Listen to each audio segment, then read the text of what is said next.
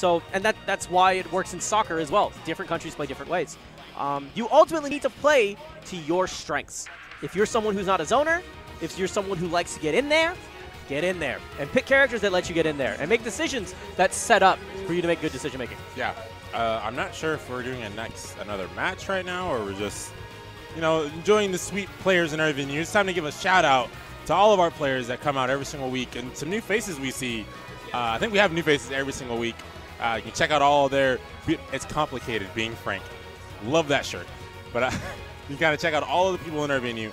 I think we are getting ready for the next match. Probably going to be Critter versus guy with an awesome Majora's Mask t-shirt, which is awesome.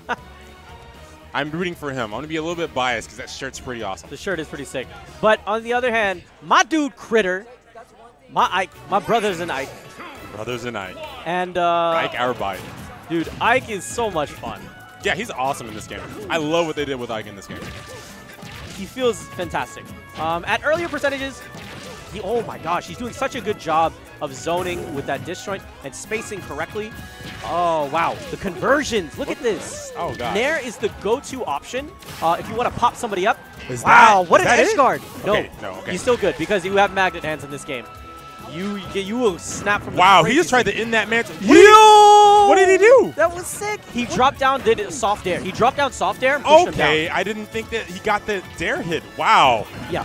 See, that's exactly what I'm talking about. That mentality to know like when I need to be aggressive off the stage. With a character like Ike, who doesn't have the most phenomenal recovery, being that aggressive off the stage, got him the kill, an early kill at that, and it's just that decision making that is so critical. You know why I think that? So the reason why Critter was so strong there and went so deep is because he had tempo and he felt it. There's a confidence that comes when you've racked up roughly 60, 70%, almost uncontested, that you say, I'm in control, I got this.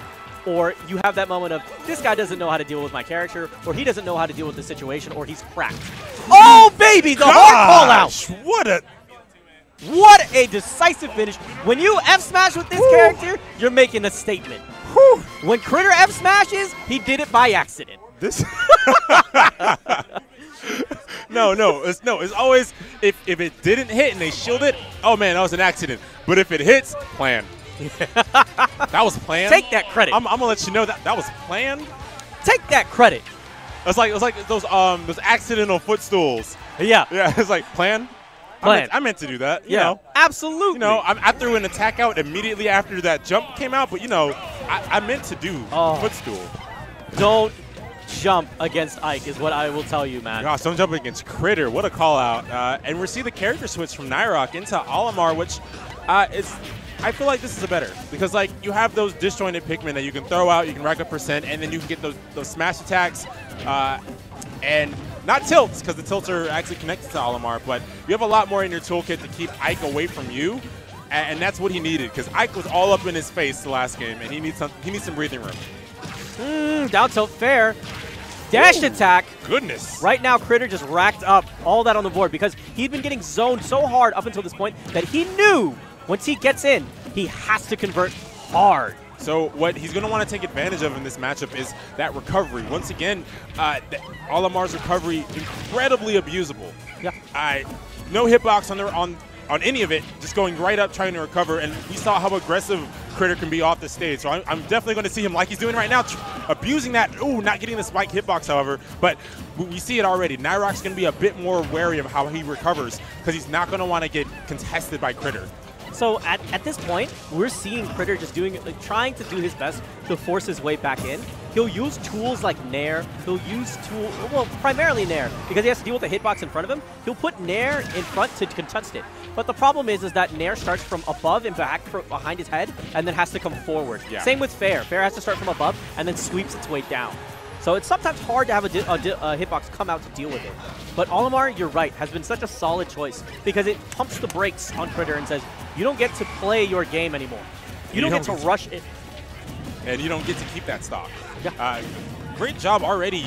Miles better than the last game. Racking up a lot of percent and taking that first stock. Really crucial. Once again, the call out from the forward smash from Critter. What is this, man? There's no fear. The young drift into sweet, sweet bliss. You know what I love the most about Ike's forward smash is that how long it takes to wind that up. So that entire moment, you're like, oh crap, I pushed the button. And you're just sitting there waiting for that thing to clip you and destroy you. It's the same feeling you get when you get hit by Ganon. Because you watch the 15 million frames of Jump Squad. You watch his hand cock back. You hear him say, ugh, and then you get hit and you teleport into the blast zone and you just contemplate why you woke up in the morning. That's the same feeling that Ike gives people whenever he F smashes, and I love giving that feeling to people. Good job with the up B. He tried to see if he can catch him, but yup, you saw that awareness from Olimar. He just did that rollback and then just followed up, which is smart. That's how you're supposed to deal with it. I just love the change that I've seen from Nyroc. However, Critter won to keep his composure, even with the character switch, taking out that last stock and taking that set 2-0. Now, the character swap was correct. Yeah, I was super happy with how he did. It was such a huge difference, and it seemed like he was a lot more comfortable with the character Olimar over Mario. Yeah. In that case, and it showed in leaps and bounds, getting that first stock early, and then was able to rack up so much percent and keep it that close. Just decision making was in favor of Critter there, and he did a phenomenal job of taking that last stock. Being able to gain your composure after a character swap was so strong from Critter, because you have to deal with not only a complete change from, okay, he doesn't have really any disjoints, I don't have to worry that much about it, I can just go in and